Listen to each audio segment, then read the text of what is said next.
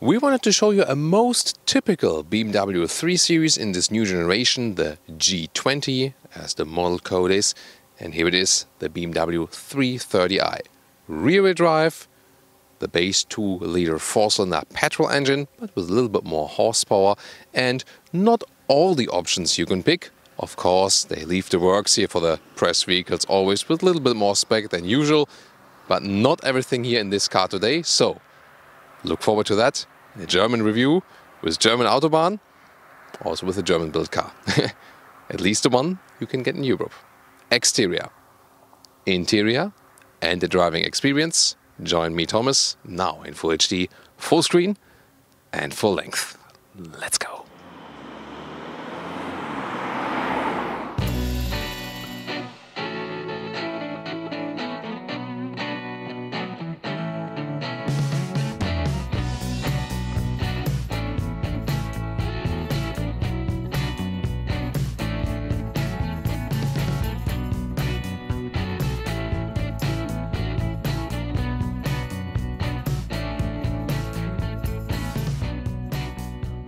In the new generation, you can see here the new 3 Series has a wider front grille, here with chrome frames around. The headlamps lead over to that, so that's, a very fluent design definitely. And this is here the Sport line model.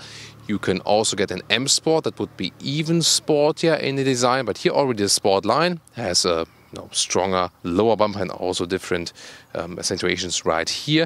The color for today is mineral gray.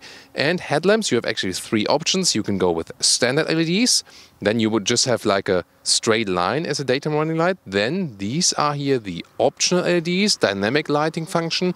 In the German engineering speech it would be mit erweiterten Umfängen, which with extensive stuff. Yeah, hard to translate.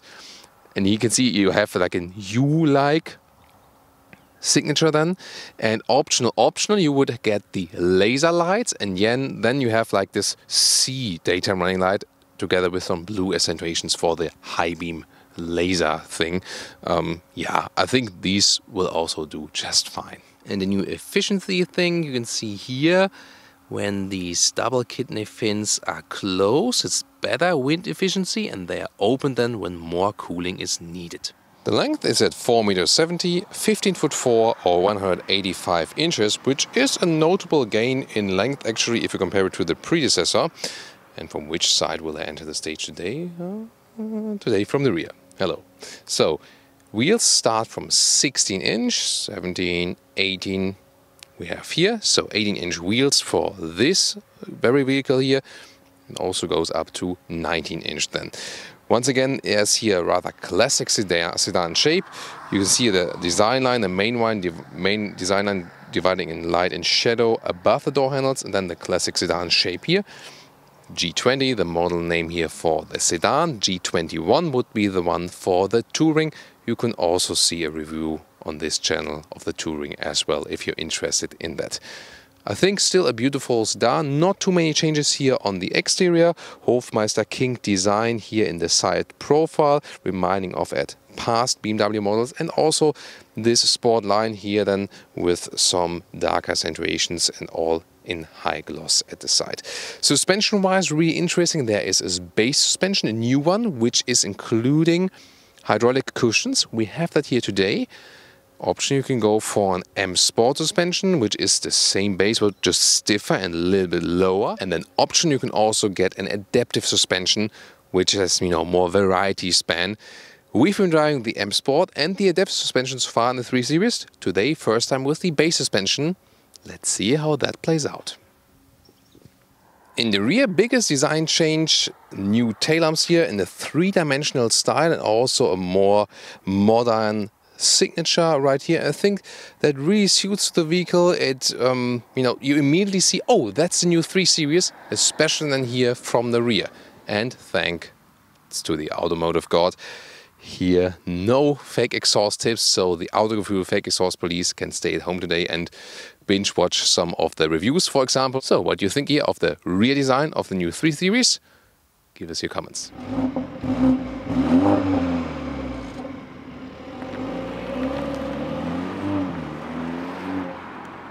2-liter 4-cylinder turbocharged petrol engine for today in the 330i here, 258 horsepower, either with rear-wheel drive or optional X-Drive all-wheel drive, but we prefer the rear-wheel drive here today. Yay! There's also a weaker 320i with 184 horsepower, and of course then you also have the 3-liter 6-cylinder petrol engine available in the performance models, and on the diesel side also 2-liter 4-cylinder and 3-liter 6-cylinder. And there's also the 330i, the plug-in hybrid petrol. We also have a review of that.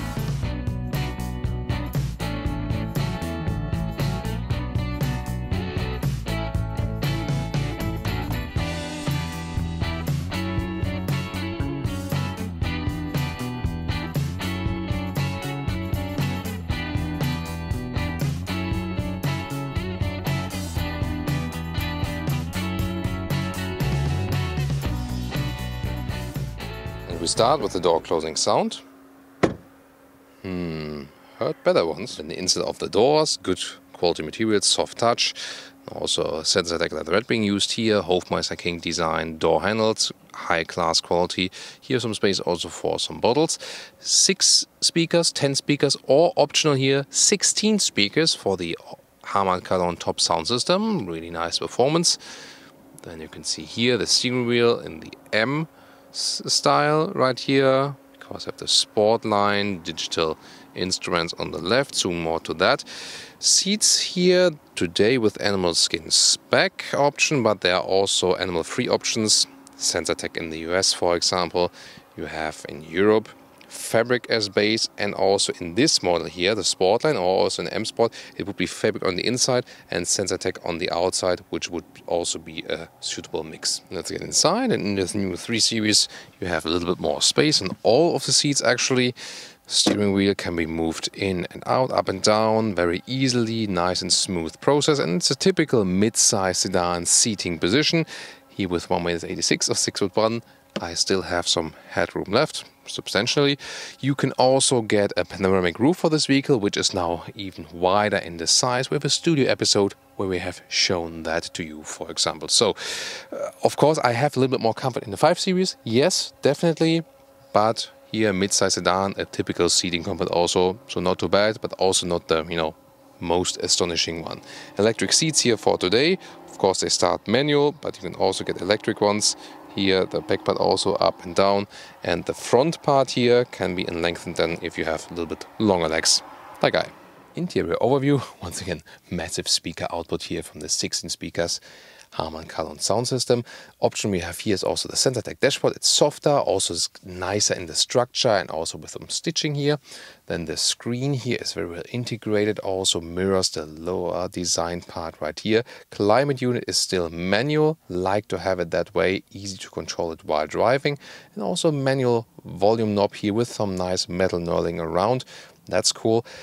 Steering wheel, right side for volume control and also activating voice input if you don't use activation word. Left side for the cruise control, and these rubber pads have been improved, so it feels better now with a more hard surface here. Then the setup for the screen, it would start 8.8 inch, smaller one. Optional this year, the 10.25 inch screen. Left side either analog gauges with 5.7 in the middle, or then 12.3 inch digital instruments like this. This unit together is the BMW Live Cockpit Professional. Then you have everything you can get what they offer. And also with the OS 7, operating system 7 by BMW, you can get over-the-air updates then, and also retrofit Android Auto, not only Apple CarPlay, which is then both working wireless. Zoom or details to both screens. Here in the lower part, by the way, inductive charging pad for your phone. For the wireless function, it does make sense, and of course, although I don't like the pads because they heat up the phones so often, and then sometimes they don't work anymore because they're overheated. So I prefer cable solutions usually. USB-A charger in the front, so one solution could be to charge your phone with the cable, and then don't have it in the inductive charging platform, but just here or so. Yeah, I mean, the system with inductive charging does make sense somehow, but maybe there should be smartphone cooling or so. I don't know. Adaptive cup holders, then the shifting lever, automatic gearbox, 8-speed, standard for the petrol engines, driving modes, we'll talk about that while driving. You don't have to use the screen just while touch, you can also use the turning and pressing knob and also some hotkeys. Nice build quality as well with the knurling around. Then the armrest here very well attached, you can fold up and reasonable space underneath, and then there's USB-C charging. The digital instruments really come to life only when you start the engine. Here we go, also some nice visualization. And why do the RPM go counterclockwise? Well, because then you have some space on the inside, for example then for the GPS view. Overall, very nicely done.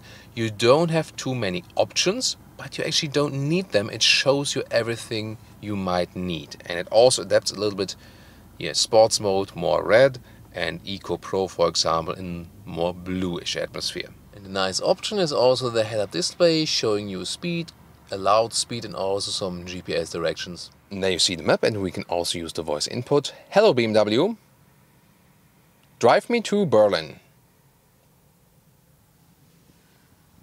All right, our next destination is Berlin. So that works pretty well, and also some other commands available, of course. The map in general is also, you know, very good as for the visualization, using the hotkey here. You can also zoom in and out, also with the lower control knob. And when he has calculated the route, then it's also quite responsive. Just while calculating the route, it's not responsive. Other than that, the CPU is also just fine. The rest of the main menu looks like this. Seems to, is it adapted to the color? I think so, right? The mineral gray. Very interesting, definitely. And you can have the settings right here, and for example also set the interior lighting features, of course, Thomas Blue all the way, and brightness all the way up. Yay, that's the way to go. And when you have the CarPlay or Android Auto mounted, appears up there. And yeah, let's say the sound system here, Harman Kardon sound system, the optional one. Really gives a very, very nice sound. Wow, cool 3D sound. Of course, 3D option is all the way tuned up, and the integration of the Apple CarPlay goes all the way over the screen. That's also, again, very well done. And the rear view camera, let's take a look at that. Great resolution, and in top spec here you also have that not only a normal rear view, but also the fake drone view from above. The back mirror is also quite elegant, not frameless, but almost frameless, and still the BMW wings light design here. Really good to have them. The rear compartment is a nice change here in the new 3 Series generation, and we also have soft touch at the inside of the door. Again, a very high build quality. This is one of the biggest changes going through the new generation. And also, since the wheelbase has been lengthened, you have also more legroom than before, so you can easily sit here with 4 tall adults. 5 even? Let's soon find out about that, but here, I mean, good seating position once again, and also some headroom left. Isofix at the outside seats each. You can fold up these head restraints, by the way, and otherwise you fold them down to have a better view from the front to the rear. The middle seat here, typical BMW rear tunnel here, very massive, and yeah, it works, but of course you sit a little bit higher and stiffer here, so not that recommendable. In the middle tunnel console here you have an additional AC unit if you like, and also 2 USB-C chargers. And this middle part you can put down and have some adaptive cup holders next to a ski hatch where you just fold the middle part right here. And a nice detail, they also thought about the ambient lighting that is continued in the rear. The boot space has been increased to 480 liters because there's nothing to put up here, no cover. They just went lower with the boot and therefore has more luggage capacity. And we can also put a cabin trolley inside. You can see how that fits, and easily also fits here in the vertical way. You see I already folded one. Yeah, 2/3 of the seat. It's also possible to unleash the other one like this, and you can use your luggage to push it right through like this, for example, or go around, which would be the more elegant way, I think. And the measures of this, or measurements of this boot is really good. So here about 1 meter in width, a little bit less maybe, but then the normal length is also 1 meter. So when the seats are not folded, and the height here, this is a little bit more than 50 centimeters, and that's a very, very good result. And last but not least, when we have the full length, yeah, full HD, full screen, full length of the trunk, this is about 1 meters 82 the seat as I am driving. And what about child safety here? When we just put a hand here, and yeah, that stops very well. Welcome to Thomas's Driving Lounge with the BMW 3 Series G20, this new generation. Today with the 330i rear-wheel drive. Yeah, that's how it's supposed to be, 3 Series rear-wheel drive, like that. And put it to a sports mode here, so we have a little bit more boost and also more throttle input. Camera position a little bit weird, but only that way you can read the speed here in the digital instruments, which is placed at the left side. We're starting at 30 kilometers an hour and accelerated. I'll wait for the other car. Safety first, of course, always on Autogefühl. So 30 kilometers an hour and let's go.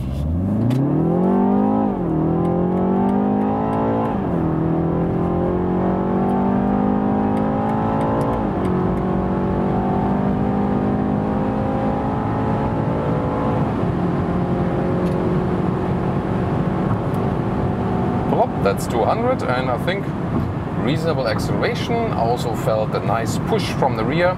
Still also quite silent in here. Good noise insulation with the optional noise insulation package, and car is suspension wise very stable on the road. Once again, what I criticize here, the low angle, you know, low degree steering feeling in the 3 Series, not the best one. They have to work on that. But here the car is so sovereign on the road, so especially suspension wise here, and the base suspension is really sporty enough, no doubt about that. The steering is fun and feels a little bit artificial, I think. So, and for BMW, I think that's probably, yeah, once again, my biggest criticism point here. No matter in which driving situation you are, it should be more natural in the feeling. They can do it. They have it in all of their other vehicles, definitely. Oh, there's the police. Let's see what they're... not sure what they're up to. I think they're collecting something there. I don't know. Yeah. Well, but we did nothing wrong, so we don't have anything to worry about. Well, now in here in a tunnel, you can see how it looks like at night here. Also a little bit with the ambient lighting. It's definitely also a very nice perspective. We can always go back to the normal comfort mode, for example, and then the throttle input changes a little bit, and also the shifting characteristics. In the sport mode, the gears are turned up higher, and you also heard the sound. And I think for a 2-liter 4-cylinder, that sound we got here on the interior is actually quite nice. You know, nowadays almost all manufacturers work with sound actuators. Meanwhile, I don't think it's a bad thing anymore, because it's a good thing that the usual engine noise is very well insulated from the cabin. That belongs to that also tires and rolling noise, wind noise are insulated. And the catch is that we can hardly hear the engines anymore, so we need to use the sound actuators then to, you know, if you want to have like this sporty feeling still. And I have to say, driving dynamics wise, besides of the, you know, a little bit of a steering feeling, once again, very well done here in the new 3 Series. This car feels so much more refined. You know, there was a time where BMW was struggling a little bit with the look and feel build quality on the interior, and this is definitely gone now also in this very segment.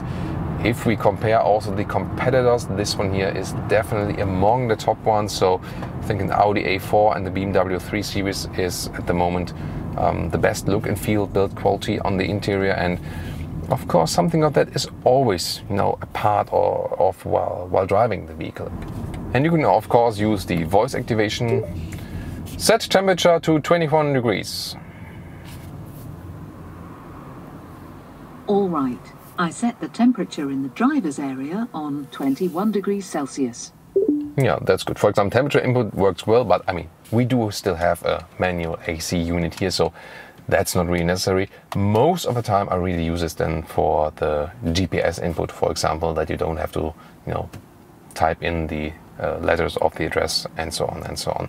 However, I think that the activation works sometimes doesn't work too well. So at the moment here, the standard Hello BMW is programmed in, and sometimes, you know, it's like Hello BMW, and nothing happens. So I think maybe it's good then to put a personal activation word, which is maybe like a little bit different, so that might work better than in this case. So once again, we're going back on the motorway. You can see we don't need too much steering angle, that's actually good, but once again, you're a little bit loose than in this thing. It is, by the way, a little bit different here. In the sports mode, you have a little bit more resistance, but even not, you know, as much as I would probably like to have. And you can see the Eco Pro mode where everything goes blue. That again helps you with more efficient driving. And we can also, by the way, set the cruise control here once again, so you can see the distance to the car in front of us being kept, even though when I, for example, set the speed a little bit higher. Now speed is being reduced anyway. And once again, the car is keeping me in lane. Also showing me here in the instruments that it's recognizing the car in front of us. Blind spot monitor, by the way, when we set the turning indicator at the same time, then it also flashes as an additional warning. That's always a good thing to have as well. And one more acceleration when we are already at speed from 80 kilometers now to whatever.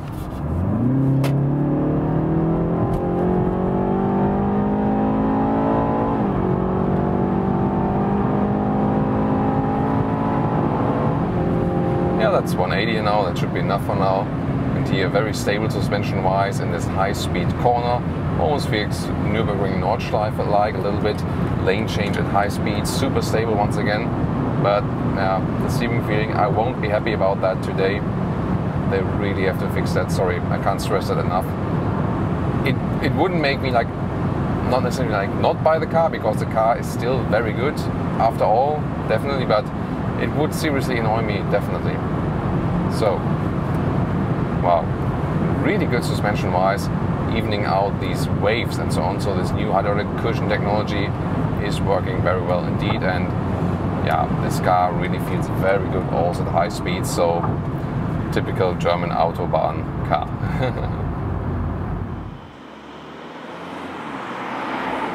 And now to some city driving here with the 330i BMW 3 Series in this new generation. And the most important thing to me here at the moment is actually the suspension, because that's also new with this generation. Once again, the base suspension already with the hydraulic cushions, very interesting technology. And also then when you have, for example, the M Sport suspension, that is then way stiffer. We had that before and found it too stiff for everyday driving. And then there's the optional adaptive suspension, which worked very well. So the best comfort you will have with the adaptive suspension, yes. But of course not everyone wants to buy a 3 Series fully packed with all the options.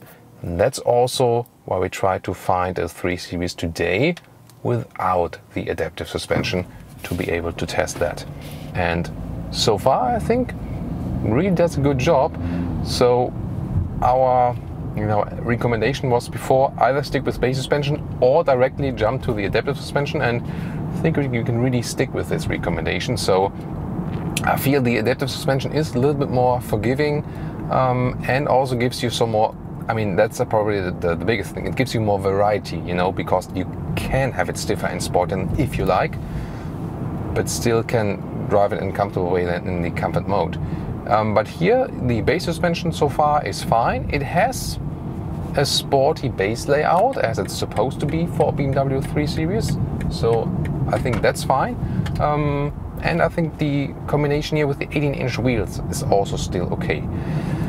I wouldn't go with bigger because that really reduces the comfort. If you want even more comfort with the base suspension and want to spend less money, then of course you would stick even with smaller wheels, which are also available. But 18-inch I think is still a nice compromise between already very nice visual sportiness, but then also still a compromise here in the driving comfort. And yeah, I think so far wasn't too distracted from potholes and so on. Steering wise here, it is sporty and direct, yes. The only thing with the new 3 Series, I would like a little bit more feeling here in the low angle, or low degree regions. And I found that still one of the strangest things here, to me, the 3 Series should have the best steering in the model portfolio, but that's not the case. So, like even in the BMW X1, the steering feeling is better, and I have no idea why. You know, so I also told the engineers that already. So I really hope that they maybe find a solution then for the facelift of the 3 Series or something like this. We're talking, you know, really, you know, high level here, so it's still good, you know, and it's fun to steer the car around, but I expect a little bit more low degree feeling from a BMW 3 Series, from a car that stands for the brand itself, you know. As soon as you leave these very, you know, like this region here, then it's actually totally fine. So yeah, I don't know, but nowadays that's mostly software, so I think this can also be finely tuned. That should not be a problem to fix that. Still, it's fun to ease this car around, and also the suspension keeps it really upright. Bear in mind, a BMW most of the time has a sporty layout, even though it's a base model. But I think they nowadays very well master the compromise between sportiness and comfort. Besides, when you go for the fixed M Sport suspensions, had it in the 3 Series, had it also in the BMW X2, for example, they are so stiff that you really have, I mean, some maybe like want to have this extreme feedback, but for most driving situations, I think it's unsuitable to lose this kind of comfort then. So, going downhill now, and we're in the comfort mode, we can also go to the Eco Pro mode. That is then reducing the throttle input, also stresses again the potential sailing or coasting effect. So the RPMs actually drop to 0 and the car is just like freely running. So that's definitely a good thing, and even more improves the fuel economy. And the fuel economy actually with this new generation also has been improved and is surprisingly good. So once again, here we are at 6.4 liters per more kilometers, and indeed also, you know, been testing this car for a longer period of time. So you can easily score really between 6 and 7 liters on 100 kilometers, and that is 35 to 40 mpg US, and very, very well in the 40s mpg UK regions, like even close like 47, 48 if you like. Of course, if you speed it up a little bit more on the motorway, who did that? Can't remember. Then of course you can also come closer like to 8 liters or 100 kilometers, or then closer to the 30 mpg US or lower 40 mpg UK. So of course always depends on the throttle input, but indeed this 2-liter 4-cylinder can be driven in a very efficient way. And it's really astonishing that also with the bigger BMW engines, the 3-liter 6-cylinders, I mean, if you think about what the brand of BMW stands for, you know, like, you know, sportiness, driving fun, German engineering, although almost all of the SUVs are being built in US now, you know, you get the picture. But would you say like, oh, they seem to score very good consumption figures? And recently I was surprised that, you know, when we also compare the other premium manufacturers, for example, or also the other non-premium manufacturers, that most of the BMW engines we've been testing, besides the 8 cylinders, so all the 4 and 6 cylinders, they were, you know, very, very efficient. So that's definitely a very good finding. This car, by the way, is equipped with the optional insulation package. So yeah, it's a couple of €100 extra. The car is more silent than the previous generation from the get-go, yes, but with this additional insulation package, it's even better. So can really recommend that, and it's a good and silent ride. This feeling gives you, you know, it's really a feeling of serenity, really cool, really calm and collected. I really like that. Yeah, Thomas, which is, sorry, the adaptive suspension, yes. I mean, yeah, the base suspension is not bad at all. It's good, yes, but if I would have the choice, I would still, I think I go for the adaptive suspension. Maybe save the money somewhere else. Yeah, sunny money. Okay, now 60 to 80 from the normal comfort mode. Plop, that's it. Oh, that was already 90. No one saw that. I reduce the speed immediately. Yeah, I can keep track of the speed in the head-up display, so no problem as for that. Now it's time to test the assistance systems. So here we can activate it at the steering wheel. This car is also equipped with the optional driver's assistance package, and I mean the base functions like an autonomous emergency brake, this is a standard for the 3 Series. It's not for the 5 Series. Why? What the hell? Well, at least for this one. But then this driver's assistance package is really good. You know, there's the blind spot monitor, and then there's this adaptive cruise control, which also has the active lane keeping assist. And now, always a good test, this construction side lane here. Some cars fail to do so, and we have to wait for the normal wide lines, in this case, in this country, for the, you know, normal situations. But here, yeah, the car was decelerating here also because it was reading the you know, the reduced speed traffic sign wise from the other side of the lane. That also happens. But here now, see here, the system should not, you know, you should not take your hands off the steering wheel. There it is, you know, it was even map data in advance. Here, look at that, really, really interesting. So that's why at the moment the car's thinking we're at 60 kilometers an hour in the allowed speed. But here, doing a phenomenal job, and also very smooth reactions. It's not overreacting here with keeping me in the lane. So assistance systems wise, very well done here also with the new generation. And by the way, talked about the sensor tech dashboard here. This is also a nice option, definitely not too cost intensive, and it adds some more premium feeling here definitely to the car. And yeah, some things I just enjoy while driving, you know, also like the power dome situations on the hood. So often I take a look at these while driving, when cars have them, and just think like, nice design. Yeah, that's probably what you do as a car enthusiast, and that's why also you are really right here at this very channel. We do have a good overview, by the way. The rear mirror has a small frame, have a good view to the rear, although it's a classic sedan. The B pillar does block your view a little bit, therefore the blind spot monitor is really a must-have. Yeah, this Jaguar SUV behind us probably want to overtake us here for the blind spot monitor. There it is. Yeah, it's the E-Pace. Very funny fact, by the way, that the E-Pace is one of the most reliable Jaguars on the market. It's a Jaguar that's built in Austria by Magna. Yeah, it's just fact. It's really, really the case. So then let's put it to 100 kilometers an hour, which is like standard motorway speed also. Yeah, sometimes of course a little bit faster in Germany, but here once again very calm and collected, this whole car. You know, the BMW 6 cylinders are very good engines, they are very calm and collected on the road. But here indeed with the, you know, evolutionized 2-liter 4-cylinder engine, it doesn't make you miss the additional cylinders too much. It's a really good engine, you know, it feels very sovereign as well, although, you know, but I mean it has sufficient power with these 258 horsepower. So yeah, once again I think driving wise definitely one of the best cars in this segment.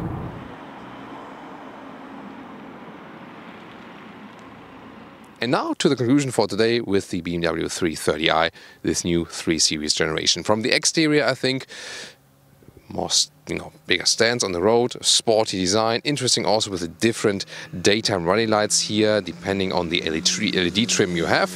And you also have some nice colors available. A classic sedan style, and especially from the tail lamps, it has, you know, more modern shape than before. Interior build quality, a massive step forward in this new generation, definitely. Nice design, also again a great build quality, and also the functionality, the user interface is very good, simple and straightforward, and also the voice input is actually at a very good stage. Meanwhile, we know with the Polestar 2 there's even better. So of course this one, considering also some other competitors, actually at a very good stage. Also more space in the interior than before, especially more legroom in the rear. That's again another step forward. You do also get some sustainable seats on the interior. You can pick them even if we didn't have them here today. Driving wise, very sovereign on the road, good performance from the engine, both power-wise and also fuel economy-wise, as we told you earlier. So very good in the fuel economy, actually. So this has also been improved. In general, it's one of the best cars in the segment. Yes, the only thing, yeah, from that steering feel, I'm not sure why they really messed up that in this low degree, region. I'm not sure about that. They have to fix it with the facelift. That's probably the biggest flaw with this car at the moment. Everything else, I have to say, really convincing.